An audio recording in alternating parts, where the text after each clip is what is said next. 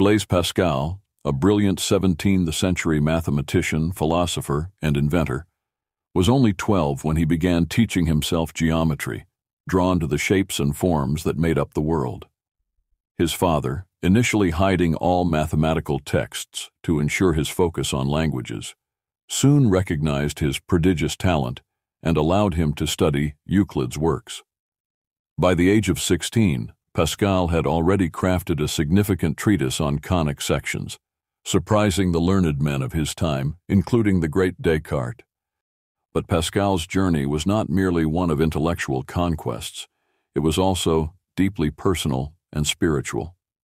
After experiencing a profound mystical vision in his 30s, Pascal's focus shifted dramatically towards philosophy and theology. This shift led to the creation of his most influential work, the Pensées, a collection of thoughts on religion, ethics, and humanity that was published posthumously. One day, while working on his experiments on atmospheric pressure, Pascal felt particularly troubled by the superficiality of human achievements. He walked out into the vast gardens of his estate, pondering the transient nature of earthly pursuits. As he gazed up at the starry night, a sense of peace descended upon him.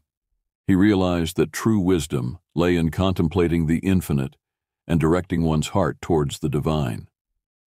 This epiphany did not deter him from his scientific endeavors, but deepened his approach, integrating his faith with his work. Pascal continued to invent, among other things, the first mechanical calculator to help his father with tax calculations, proving that one's gifts could serve both practical needs and spiritual enlightenment. Pascal's story reminds us that the pursuit of knowledge and the search for meaning are not separate paths, but one journey.